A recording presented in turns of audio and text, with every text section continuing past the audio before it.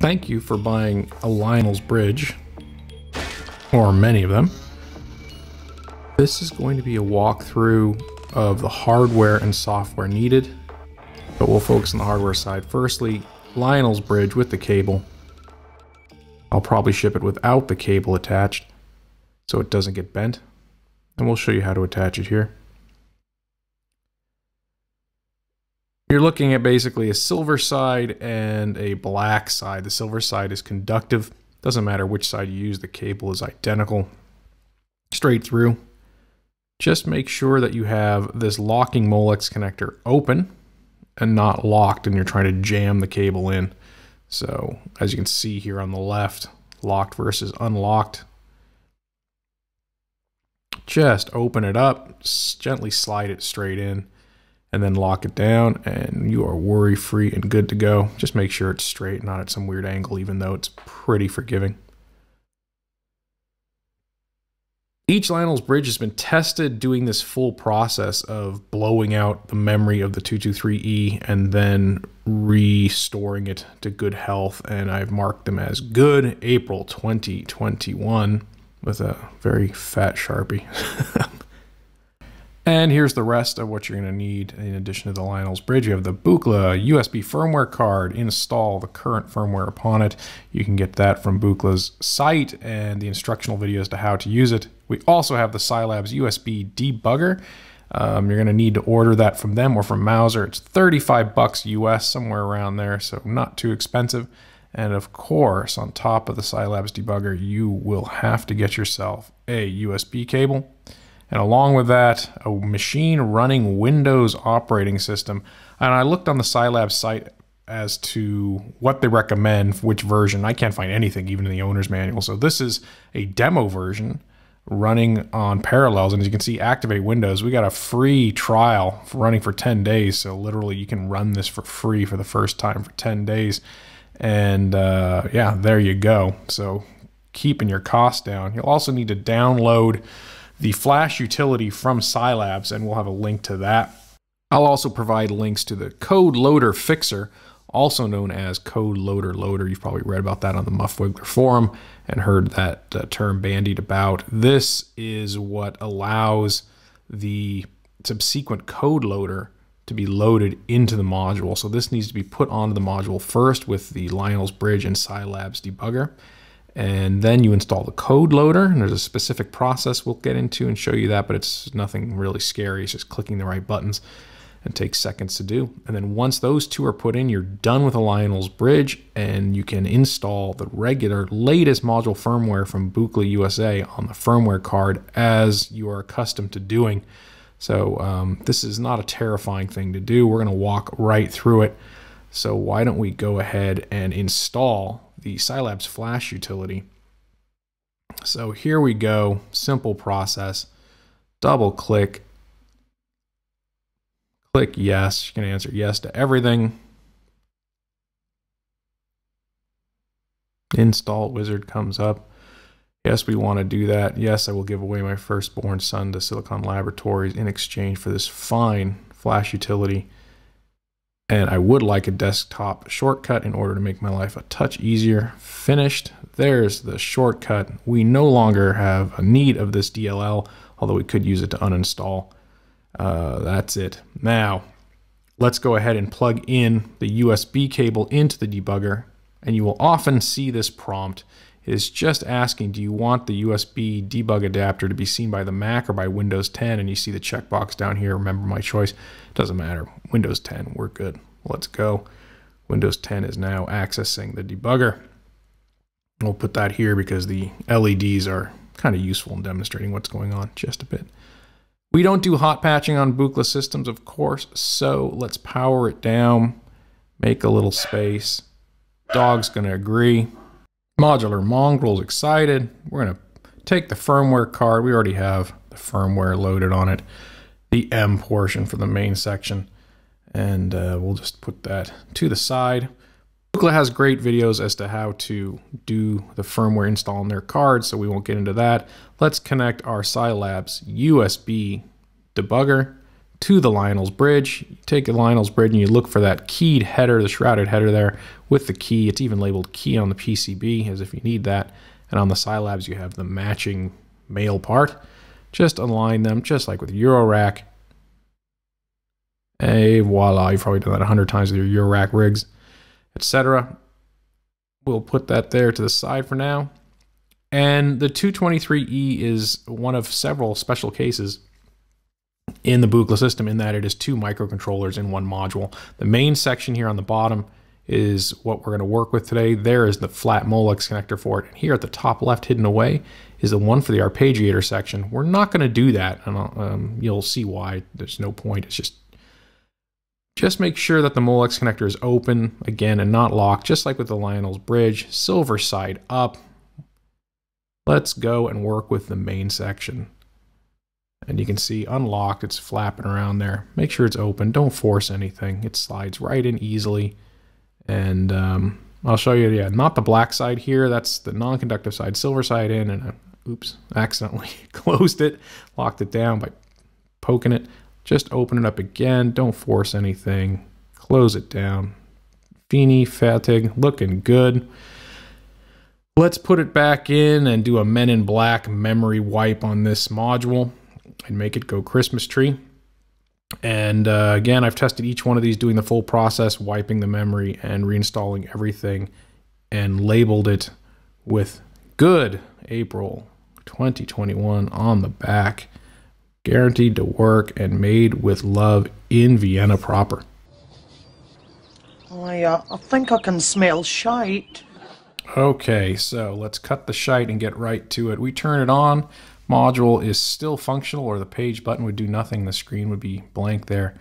Let's go ahead and launch our Silicon Laboratories Flash utility. Let me move this stuff around a little bit. And looking at the screen, launch the Flash utility. There it is. And here's just a couple of things to keep in mind. This isn't very complicated, but you have to do it correctly. JTAG is the radio button that should always be active, and USB debug adapter. And oftentimes you'll launch this and you'll see everything's blank. You won't see the adapter selection numbers. You won't see DLL version. And you hit enumerate USB, it'll go out there to the debugger. It'll also tell you whether your debugger is out of date, and the utility will reprogram it and update it. So update equals good. If it asks you for that, just do it. I had to do it on mine.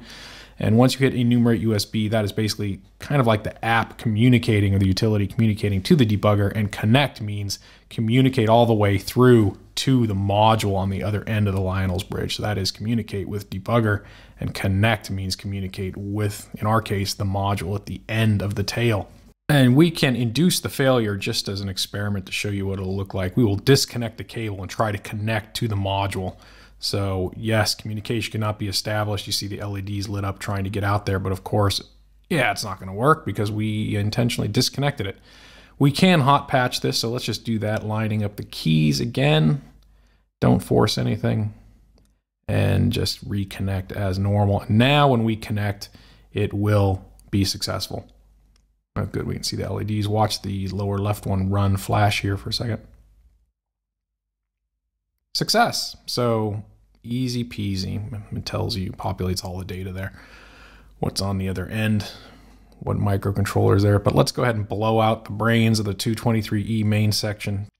And keep in mind, again, there are 2 microprocessors running here. We're only connected to the main section. Much like a 281E and other units, there are 2 different buttons to push to look at the firmware. So on the lower part, it's the remote enable button. You would press and hold and would display on the preset manager. And on the arpeggiator, it's the green clock button. But again, we're not looking at that at all. Let's go and turn this guy into a vegetable. Erase code space. Do you want to do it? Oh yeah. Off it goes. Memory is cooked. Erase has succeeded. Walking Dead in the house. Make sure you reconnect if you ever do this. You'll fumble around because it disconnects the module. It's blowing it out. There we go. It's repopulated everything. So yes, again, JTAG, all that stuff, reconnect. And when we power cycle, you'll note that the screen will come up blank. Sometimes you get the Christmas tree, but always a blank screen. Page does nothing. And of course, the arpeggiator is untouched. So let's go ahead and bring this back to life by downloading our hex file. The first one we're going to do is the code loader, also known as the CL fixer. Can I move this window? Nope. Okay, didn't think so. Let's put this back here. There it is, CL fixer. That's the one we want for the 223 main brain. Open it, and this is important. It has to be put into this bank number, which is not banked, or you're not going to be able to do the next part, which is load the code loader after this. So have not banked, and then just hit download, and this just takes just a few seconds. See how fast it is. Writing flash blocks done. So we've succeeded in doing that, and we will power cycle just to show this again. You're gonna have no change. It's still a vegetable, and sometimes you get Christmas tree at this point, but not yet. Arpeggiator still happily waiting for action, wanting to make music. Let's help it out and get there. We will now put in the code loader, which is main.hex. So this allows the regular Buchla firmware card to work, and it must go in common plus bank 3. I read some old documentation that this is protected memory of some sort, so this goes in there, and we can now use the Buchla firmware card. Fantastic. Congratulations, team. Silabs, Lyonel's Bridge, Studio.h, everybody.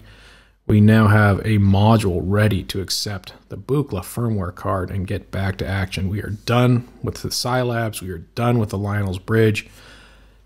And upon repowering, same state, because there is no firmware in there. Yeah, page does nothing. And let's go ahead and unplug everything. So we can just pull this off, put this off to the side, and being careful again not to pinch any cables or wires back there, especially between the faceplate and the chassis. We want to make sure we have the Lyonel's Bridge open and not in the lock position. So let's open this up, not smash our flat cable, pull that out gingerly. You don't have to relock it, doesn't matter.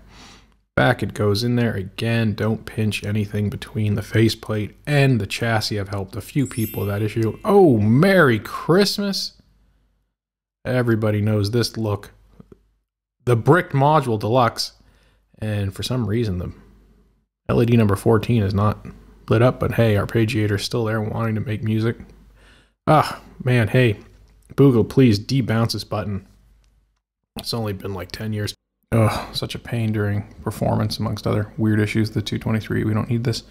Anyhow, let's address the module and bring it back to life. Get rid of this Christmas tree and power it down. And the firmware card can be installed either upside down or front side up or whatever. And you'll see there's 3 little holes. I might put it there in the back upside down. When you see there's 3 little holes down here, you can actually see the LED flashing through there if you want to put it in upside down or if you do it accidentally. I'm not sure if we'll see it from this angle. Apparently not. I wasn't thinking in advance about seeing the red LED, but hey, it's plugged in. Again, hold down remote enable, hit the power button. Once the LED is flashing vigorously or quickly, you can just let go and let it do its thing. Now the 223E has a lot of code that needs to be transferred from the card up into the brain of the 223, so it takes quite a bit of time. Just watch the LED in the back. It's flashing rapidly. Once it slows, the module also reboots, comes back to life. So here I can see it, but I don't think it's on camera at all. You can barely see it flashing on my ham very quickly. But there's no real need to monitor it unless, once it starts going, that is. I've never seen them start going and then fail. So the slow pulsing means it's done. Look at that initializing input port. Boom. Hey, success. Fantastic. Woo! Congratulations to us. It is now ready to go. Silabs, Lyonel's Bridge, Buchla firmware card, heroes of the day. And the module is back to normal. Arpeggiator is always still working. Page button still doing its thing like we saw at the beginning of the video. And if you need to debrick the Arpeggiator section, you're using this Molex connector here on the top left. And the procedure is all the same, but you just need the code loader, code loader, and firmware for the Arpeggiator section. Again, links are provided below for that. And now you can debrick your 261E, your 223E, whatever ails you, and the regular connector will work as well. If you need any help, just ask in the comments below or reach out to me via the email address or the Muff Wiggler forum, where good Buchla people have been helping each other out of jams for over a decade. Thanks again for buying a Lyonel's bridge, and see you on the forum. See you around.